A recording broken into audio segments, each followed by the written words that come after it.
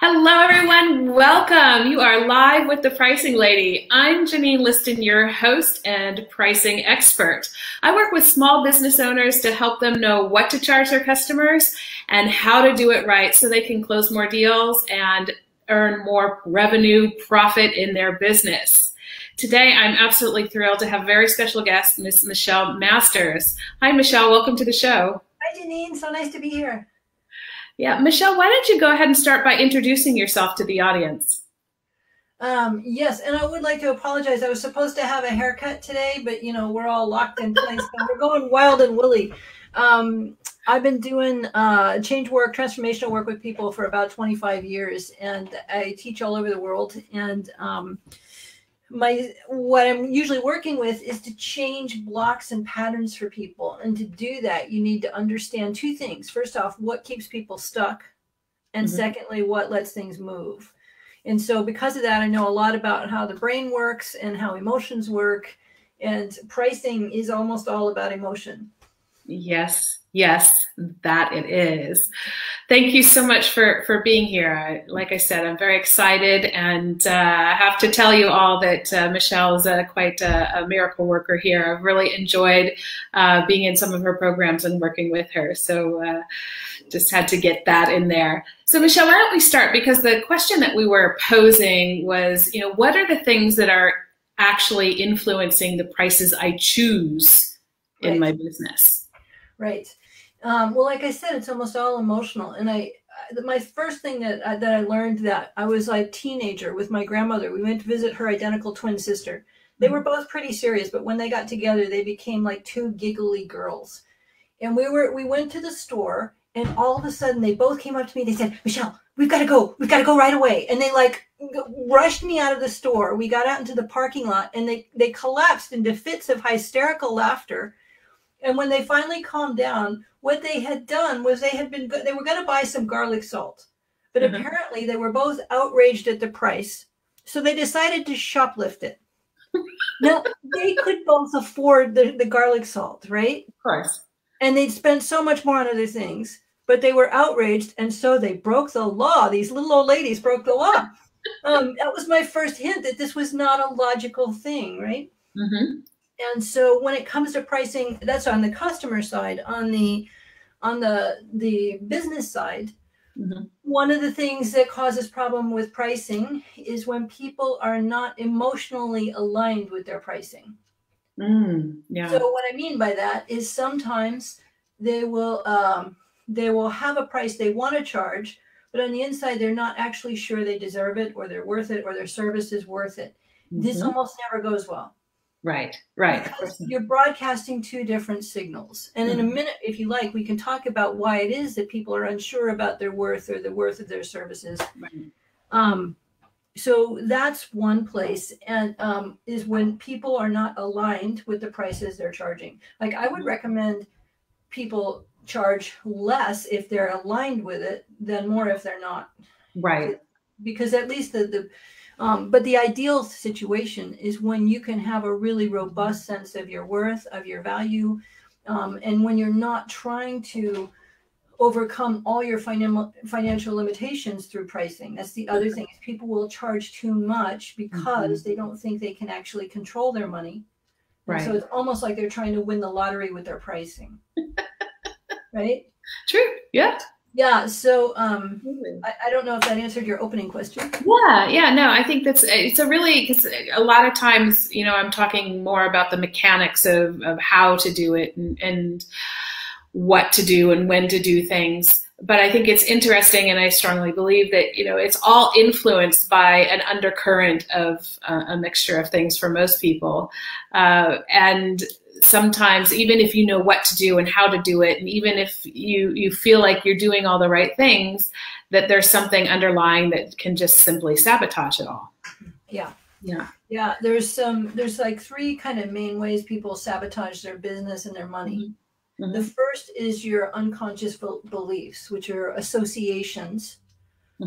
Beliefs start as associations. I don't know how much you want me to talk about that, but our beliefs aren't just things that happen in our head. They actually filter our perception of reality, and not just our perception, they actually filter our reality.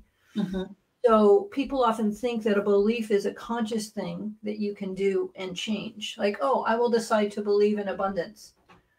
But beliefs aren't actually conscious events. Mm-hmm.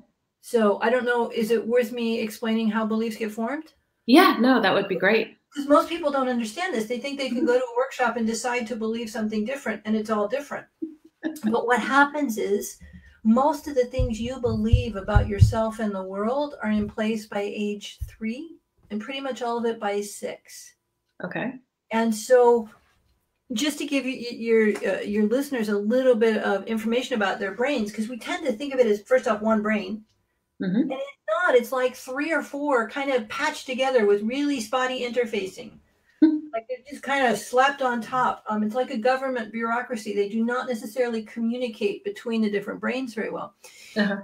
And so we're very proud of this part of our brain, the cortex. That's what we think of as our brain, because that's what does abstract thought and creativity and meaning. Oh, we love meaning. Can't go a day without meaning.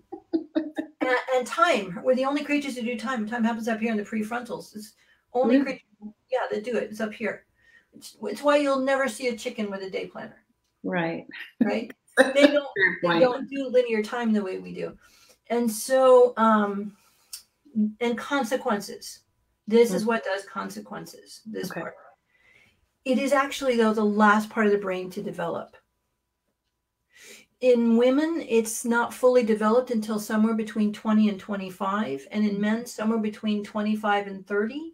Or as my friend Carl says, somewhere between 30 and death, right? It really is the last part of the brain to come online. And this is actually relevant to people's business and pricing, and I'll tell you how in a minute. But we were on a Jeep tour. We had the guide to ourselves. We were in the American Southwest, and this guy, in his off time, he would do rescues, and he started telling us stories. And he said 90% of the people they rescued were men 30 and under, who were sure their vehicle could cross, whatever terrain. He said 90% of the snake bites they treat are men 30 and under. And of those 90%, he said 95% of those snake bites were bites to the hands or face, not the feet or ankles, right? Which gives you an idea of what was going on right before the snake had enough. Exactly. Like they have a joke. What are the first words of English that a snake learns? And it's, dude, hold my beer. It takes like alcohol and a brain that can't compute consequences to think that's a good idea. So this is what we think of as our brain, but it's the last thing to come online. You've got your emotions, which come online around birth, and then you've got the oldest part of your brain. It's often called the reptile brain, fully functional in utero. And we share this with every creature on the planet. And its main gig is your survival. It does not care if you are happy. It only cares that you're alive. Actually, I don't know when people will be watching this, but right now, in the middle of this kind of worldwide panic that people are having, what you're actually seeing, these are reptile behaviors. Hoarding is reptile behavior. It's not a cortex function. Right? So people stockpiling toilet paper, this is not coming from here. It's coming from here. And all this cares about is that you're alive. Doesn't care that you're happy. And so when a child starts developing in the womb, they start having associations. Like there's no conscious thought, but they are having experience. And so their brain starts making associations like, I'm here, it's like this, these must be related. So if there's stress or tension going on, I'm here, stress or tension, they must be related. I must be the cause of stress. I must be too much. Life must be hard. Life must be dangerous. Life must be a certain, like all these associations start getting made long before there's any executive function. And if we don't die, then this old part of the brain regards all of that as good because we didn't die. And it automates it.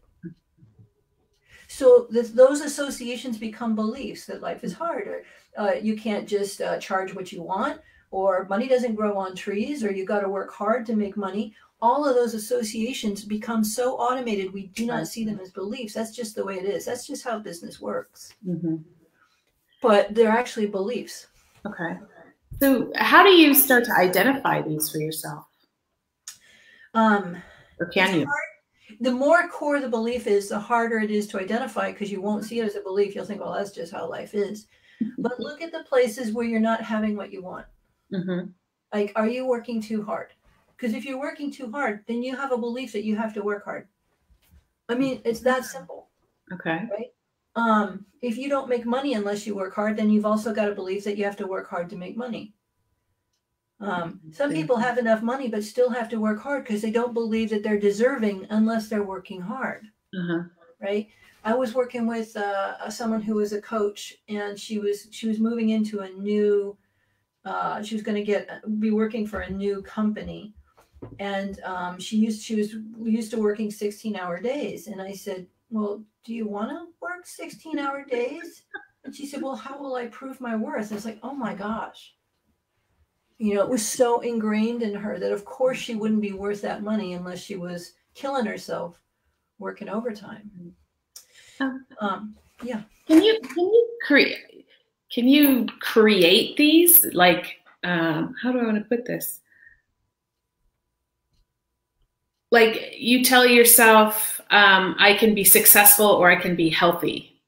Is that, you know, those sort of conflicting beliefs, is that something that you create for yourself over time, or are they also usually rooted in these early associations? Well, the thing is, since most of your beliefs are in place by somewhere between 3 to 6 years old, if you think of like a building, and every year that you're alive, you add another floor, another story, right? Let's say when you're 35, up here on the 35th floor, you decide, you know what? I would like to work less and make more money. I would like life to be abundant. If you remodel the 35th floor of a building, does it change the foundation? No. And that's the thing. This is what most people try to do. They're actually doing the change in the place that's not holding the limitation. Okay. It's like sending a vaccine to a country where there's no disease. Well, you know, and I don't want to call our beliefs diseases. They're not, but they are software. And so any software, to change it, you have to access the parts of the brain that were developing when it was laid down. Okay. Because those parts of the brain, when we're 3 and 6, they're still in there, but they're not where we're typically operating as adults. Although we get tossed into them all the time, right? How many times have you been in a meeting and all of a sudden you feel like you're 2 years old and kind of frozen? That's you getting never. Yeah, never. It never happened to me either. But that's you getting sucked into an old part of your brain. And so people usually want tools to be able to do this kind of work consciously themselves, which is harder. It is harder. I mean, when I have something up, I've been doing this work for 25 years. When I have something up, I go see somebody else. Okay. But there are some tools, like I put them in my money magic book, because not everybody is going to work with somebody. That's right. But there are very specific ways that work to change the original patterning. Once you change the original patterning, that automatic stuff that was holding a limitation to be automatically holding something that you want, then this is the reports I get all the time. People will say, I don't know, things just changed. I didn't do anything differently and my income doubled, right? These are the things I hear all the time because they rewrote the software that was limiting the income. So the beliefs about money and work and the world, that's a big part of it. And then so are people's beliefs about their own worth. Yeah. Because we won't let ourselves have more than we think we deserve. Yeah. Well, one of the things that you talk about that I really enjoy is this sense of when did I lose my worthiness? Can you share that a little bit more with people? Well, because typically we come in all bright and shiny, you know, and then we start to lose contact with that really quickly. It can happen even in the womb. So if it can happen in many ways, it's not always, because your sense of worth is in place by age 3 pretty much. By 3 years old, most people, the decisions about their worth, their fundamental worth, is done. And most people do not feel hugely worthy. And by the way, a sense of worth is not the same as a sense of entitlement. Okay. Usually a sense of entitlement is an inside-out lack of worth. In the same way that people who are really insecure often act like braggarts. Right. because they actually don't have an actual sense of security. Mm-hmm. So insecure people can often act like braggarts, and entitled people usually don't have a really clear sense of their worth. When people have a really clear sense of their worth, it's like being around nature, because nature doesn't question its worth, right? Yeah. It doesn't. Like, I got a huge 300-foot redwood tree out there. It's not. Is it okay for me to be this big? Am I taking up too much sunlight? It's not a problem for it. Right. This is part of the beauty of being in nature, or with animals, is they're not worried about their worth. Right.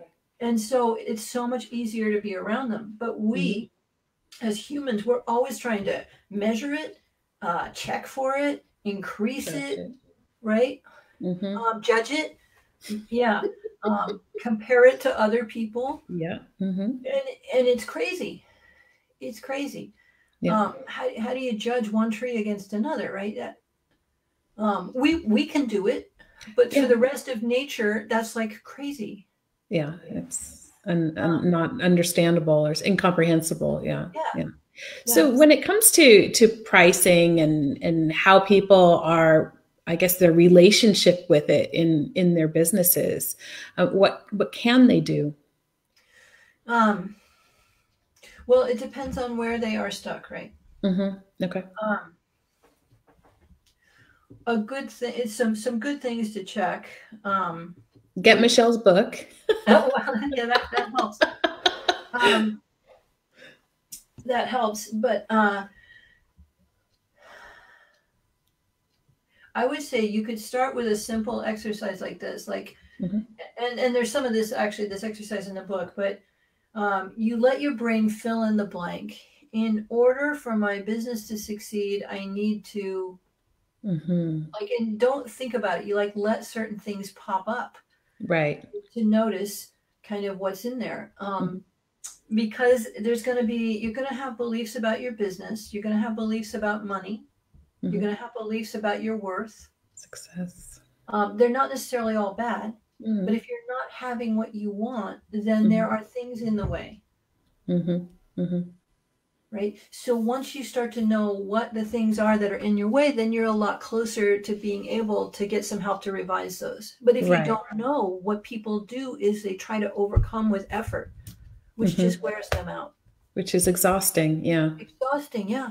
Exhausting. It takes all the joy out of life, and your creativity goes way down. Right? Your joy of your business goes way down. And that translates to people on the receiving end. Yeah, absolutely. It's a lose-lose. Yeah. No, I mean, the prompts that you give us, like the one you just mentioned, I found them really helpful. And also, I remember the first time I did it, one of the prompts was, my mother could never, and the answer was find her keys. Because hi, Mom, if you're watching, but she could never, ever find her keys. But, most of it I found, that was just a funny one, but it was relevant. And when you don't really think about what you're writing down to finish these prompts, things come up that you're like, oh, wow, is that really what I think? And so I guess what you're saying is those are the types of things that you're looking for. Right, because any of us have one belief about anything. We tend to think we have like one belief, but no, we have multiple contradictory beliefs because we had contradictory associations, contradictory experiences. So there were some times when all of us had a good experience, or you wouldn't be on this broadcast, or you'd be under a bridge somewhere or dead, right? If you hadn't had any good experiences. And there are all of us who have had some not so good experiences, or you wouldn't be on Earth, right? You'd be, and so we have contradictory experiences, which means we have contradictory beliefs. And our experience tends to be a net out of the contradictory and the useful ones. So the more of those unuseful associations and beliefs you get revised, the more the balance starts to shift hugely in your favor. Right. And life works easier. Then the customers you want find you. This one lady, she was doing it. She was in the online money magic, and she did the exercise around worth. And the next week, she said, in the week since I did that, my business has 5x'd. And she said, I was just at home in my pajamas and people kept calling. Right? They Right. called her. And that's the thing that I hear so much about people who change their Yeah. beliefs is they say, these people found me. They Right. asked me how they could pay me. Right. So if you're struggling with people not doing that, Mm-hmm. then it's just a sign that, okay, there's some old beliefs in There's the way. something in the way. Yeah. Yeah. Yeah. Super. So, Michelle, we need to wrap this up. Is there anything else that you'd like to leave people with, or any last thoughts? Mm-hmm. And that's it. There is so much possible for all of you in terms of your business, your money, your health. You have no idea how much is possible. We Mm. so underutilize what's available to us. And all of you, I wish I could convey the beauty and worth that you are. But everything that you do that lets you feel that more is a gift to us all. So I hope that all of you get to experience more of the worth and beauty that you are. Yeah. Thank you very much, Michelle. And I ditto that as well. I mean, really, I think everybody is just a big old bundle of potential, and we need to remind ourselves of that and live that. Yeah.